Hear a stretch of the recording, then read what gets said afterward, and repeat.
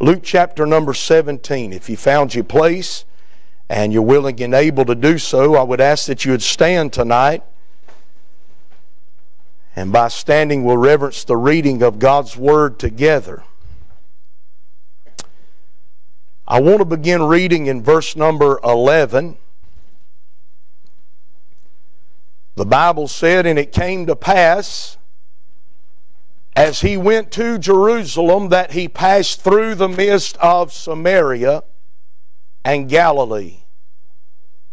And as he entered into a certain village, there met him 10 men that were lepers, which stood afar off. And they lifted up their voices and said, Jesus, Master, have mercy on us. And when he saw them, he said unto them, Go show yourselves unto the priest. And it came to pass that as they went, they were cleansed. And one of them, when he saw that he was healed, turned back and with a loud voice glorified God, and fell down on his face at his feet, giving him thanks. And he was a Samaritan. And Jesus answering said, Were there not 10 cleansed? But where are the 9? They are not found that return to give glory to God, save this stranger. And he said unto them, Arise, go thy way, thy faith hath made thee whole." You can be seated, and I appreciate you standing as we read the Word of God together. I want you to look with me down in verse number 15. The Bible said, "And one of them, when he saw that he was healed, turned back, and with a loud voice glorified God." And I want to preach tonight, if the Lord will help me for just a few moments, on getting back to giving God the glory. The Bible said that one turned back and with a loud voice glorified God. The Lord is on His way to Jerusalem, and by design and also by desire, He passes through the midst of Samaria. He goes that way to find out these 10 lepers and cure them. One man said about the Lord that He is often found of them that sought Him not. They were not seeking the Lord, but aren't you glad that He was coming in their direction? Oh, I'm glad when I couldn't get to where He was, He came to me. And I'm glad He found me and He healed me of that disease that I had in my life. These lepers become an example to all of us how that we are to come to Jesus. You'll notice, and I'll just briefly give you these and get to where the thrust of my heart is tonight. But they moved to the Lord hastily. The Bible said in verse number 12, "And as he entered into a certain village, there met him 10 men that were lepers." They moved in a very urgent way to the Lord. Hastily. They were not procrastinating. They were not delaying in their moving to the Lord. They needed help. And while he was passing by, that is the best time to get help and to get what you need for your life. And they moved in a very excessive speed or in an urgent way to receive help for their life. Oh, if you need help tonight, don't delay. If you need help physically, don't delay. If it's spiritual help, don't leave the service tonight before you move to the Lord and get help for your life. These lepers moved not only hastily, but they moved humbly.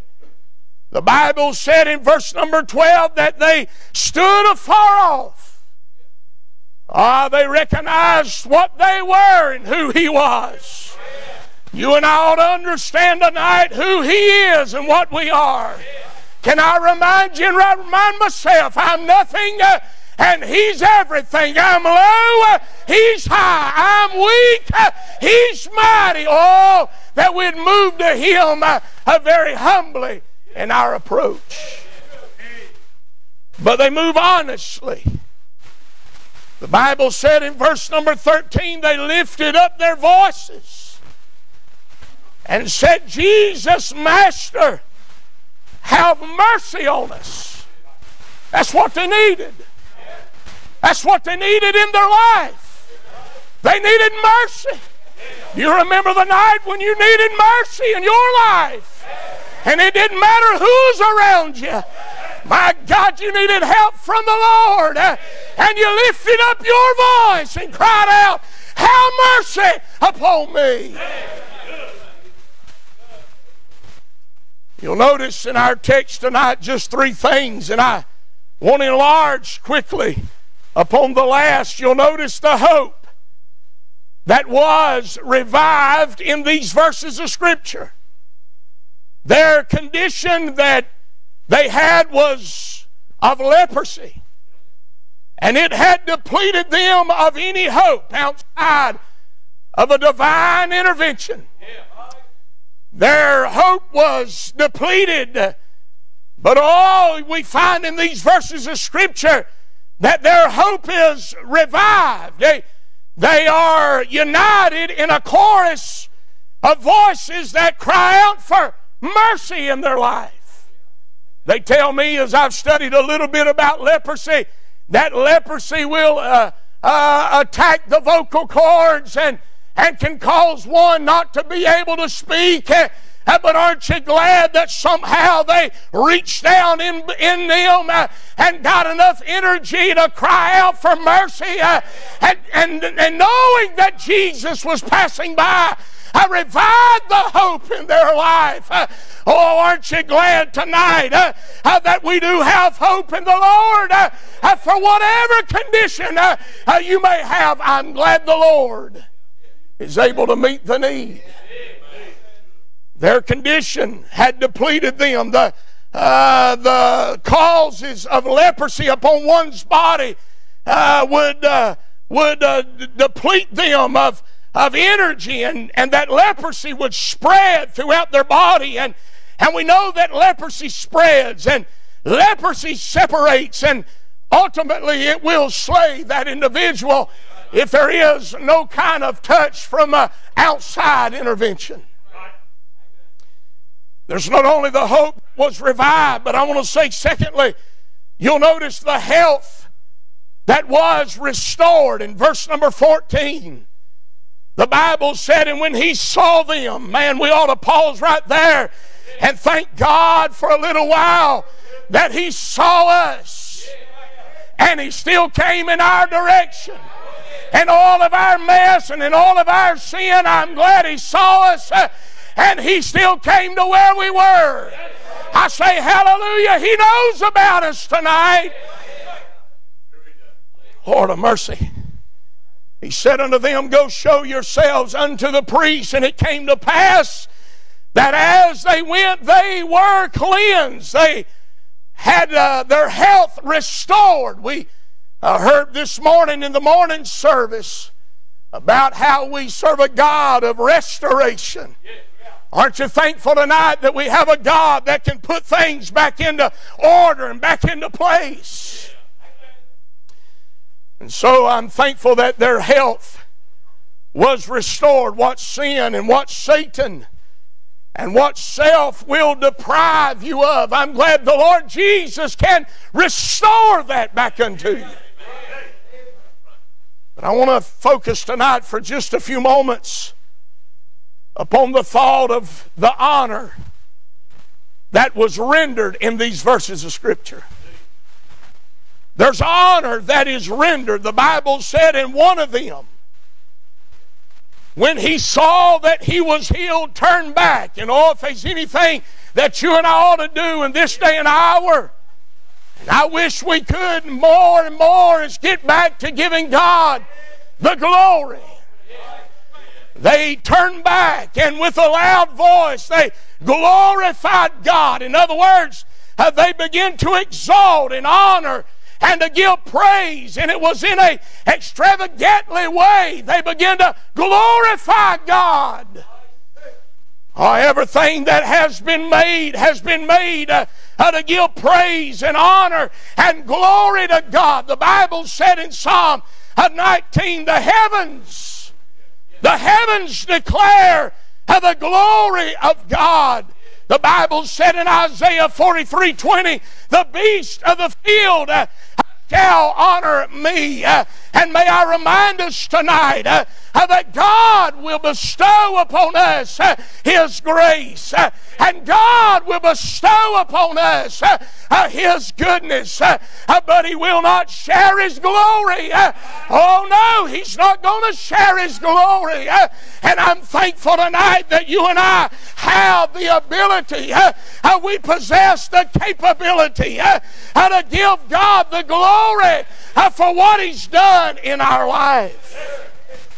The Bible said in Isaiah 43 and 43 and verse number 20, the Bible said, the beasts of the field shall honor me, the dragons and the owls, because I give waters in the wilderness and rivers in the desert to give drink to my people, or to my people, my chosen. And the Bible said in Isaiah 48 and in verse number 11, for mine own sake, even for mine own sake will I do it. For how should my name be polluted? And I will not give my glory unto another. And I'm telling you, there's a lot of men that's trying to steal the glory and trying to have the glory. But I want to remind us tonight that you and I should give the glory unto God tonight. Notice the instigation. The instigation. There has to be a cause. There has to be a reason. There has to be a purpose for one to want to give God the glory. There's something that urged this one out of 10. There was something that excited, that incited this one. You say, preacher, what do you believe it was that caused this man?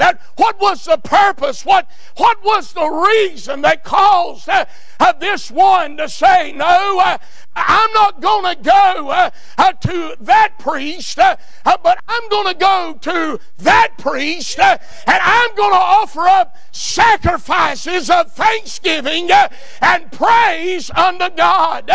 You say, preacher, what would have caused that one to do that? Well, I believe when they turned and was going to show themselves, I believe that they were cleansed, as the Bible said. I believe they looked down, and that skin that had that leprosy upon it, those sores, and all of that stuff that was a result of leprosy, I believe they looked down and saw that was gone. You say, preacher, what do you believe happened? I believe, dear brother, that it dawned on them. I believe it dawned on them.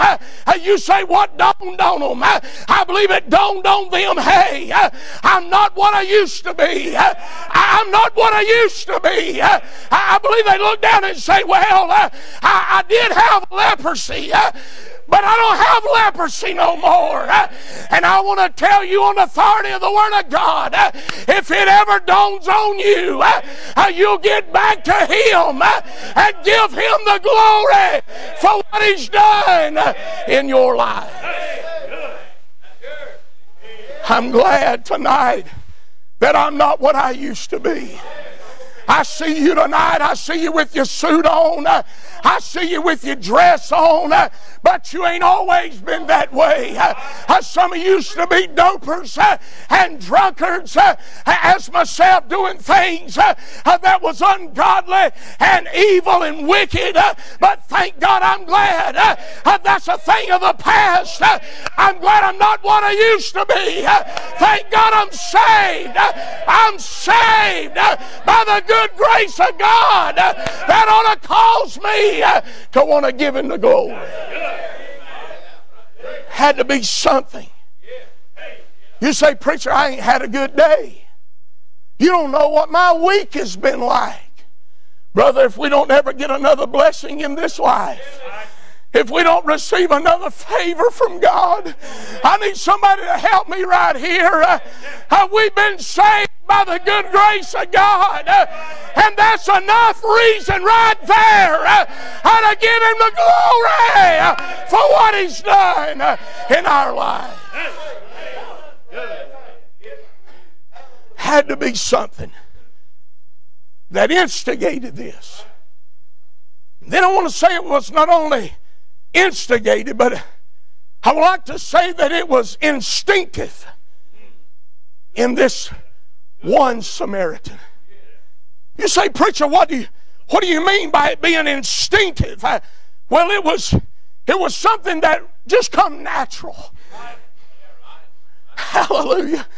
I don't see nowhere in the text where he was pulled aside and the brethren said, now this is how you ought to do it. This is how you ought to give Him the glory, and didn't have to go to no class to learn how to do it. I believe when he realized that he was not what he used to be, there was something on the inside of him that knew how to give God the glory for what He's done.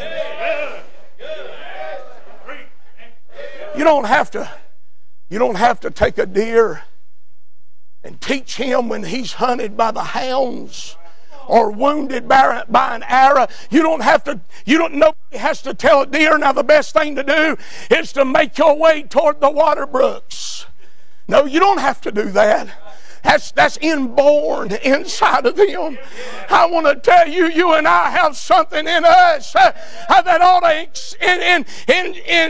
encourage us and incite us. But it is instinctive in every one of us that has had a touch of God upon our life to give Him the glory. It was instinctive inside of him. You say, preacher, I don't do it like Sister so-and-so does it, and I don't do it like the pastor does it, and I don't do it like the preachers do it. It's not how you do it. Just make sure you do it. Amen. I'm telling you, it don't matter if you cry or you raise both hands or you run an aisle. Just make sure you get back and give Him the glory for what He's done in your life. He turned back, and it was very instinctive that he lifted up his voice and gave the Lord the glory. Then I want to say tonight that it was not only instigated and it was instinctive, but I'd like to say lastly, it was instant. It was instant. I'm telling you, it was in that moment when he realized that he was cleansed, that he turned back. I mean, in that moment, it carried some weight. I don't know about you preachers tonight, but I've had people go out of the church house on Sunday morning and God move in, and it get good around the house of God. And they come to the back door and they say, "Preacher, I should have stood up this morning and testified." And I've had them say this, Brother Doug, "If I get back tonight, I'm going to do it." And sure enough, they held their word. And they got back Sunday night, and they was the first one up. I've seen it happen. They got up, and they began to give God the glory, but it did not carry the weight. Oh no, it did not have the impact that it could have had if they would have done it when God wanted them to do it. You and I ought not put it off. You say, "I'll wait till my song's sung or my preacher preaches." I tell you, there's no time like right now to give God the glory for what He's done in all of our life. God has been good, and you and all the praise Him for it. The Bible said this, that they lifted up their voices in verse number 13. And then in verse number 15, the Bible said that one turned back and with a loud voice glorified God. You say, "Preacher, it just ain't in me. That's not my personality to do that." Wasn't in my personality either. But when I got in those places back when I was lost, I didn't have no problem lifting up my voice. I didn't have no problem doing things that you might not find me doing if I wasn't there. I'm telling you, these men were able to lift up their voices before. And what's wrong with them lifting up their voices now? If you've done it before, somebody help me right here. You ought to be able to do it now. Hallelujah. If you would do it in the club and in the bar, you ought to be able to do it in the house of God. I say we ought to give God the glory for what He's done in our life. Is He not worthy? I'm telling you, what a God! What a God! What a God that deserves our praise, our honor, and our glory tonight. I'd hate to know. And I'm not picking a fight. I'm not mean at all. I'd hate to know that I could go to a ball game.